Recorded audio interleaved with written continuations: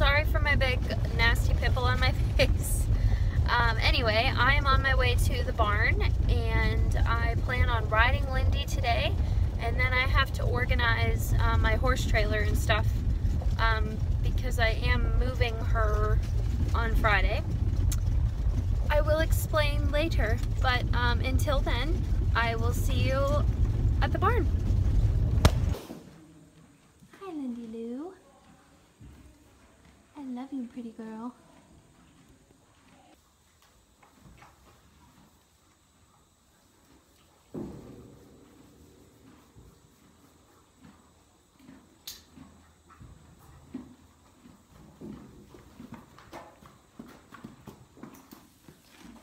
She just stopped for a snack. Like she hasn't eaten in days. Mm-hmm.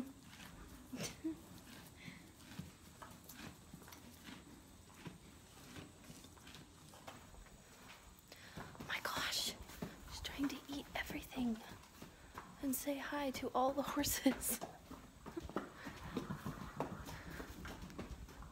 Lindy, don't walk ahead of me. And take a munch out of the hay bale. Come on, no.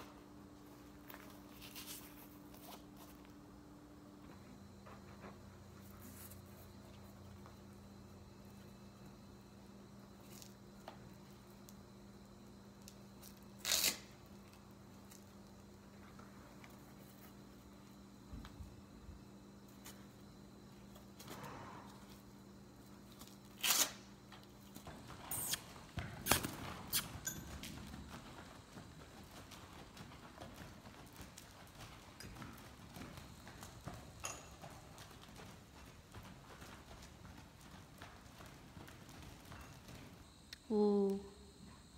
Oh.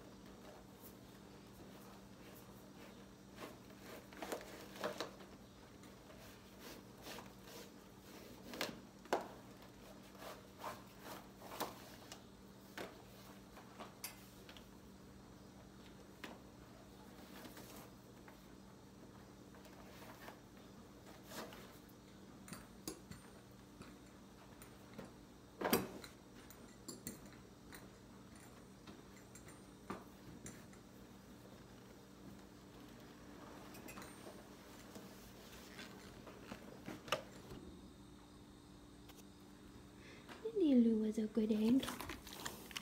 Good girl.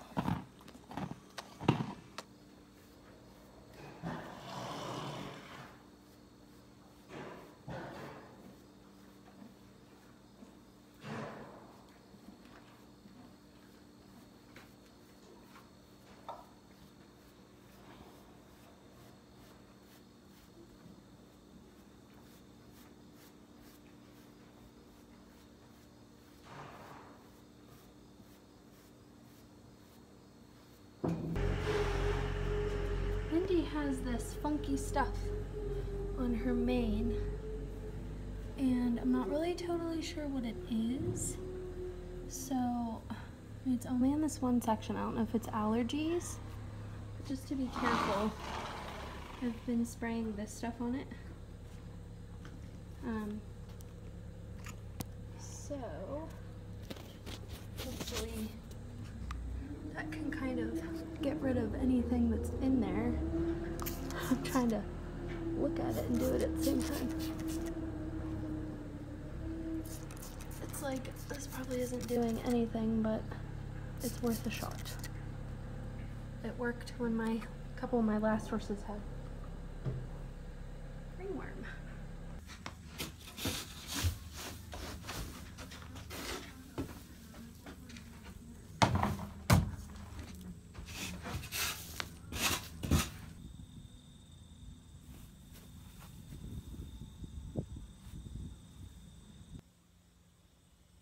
I have so many saddle pads.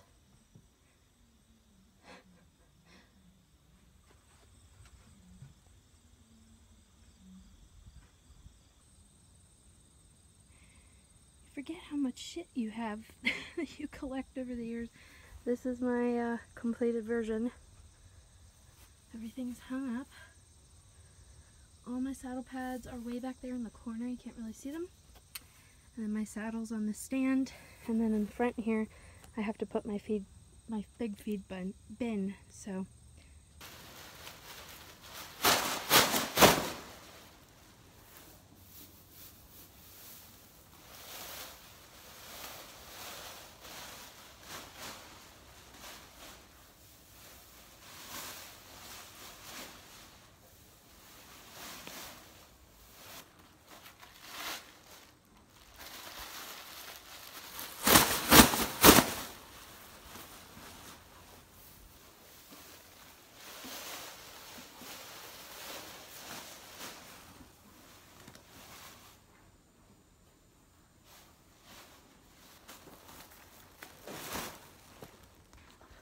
Whew.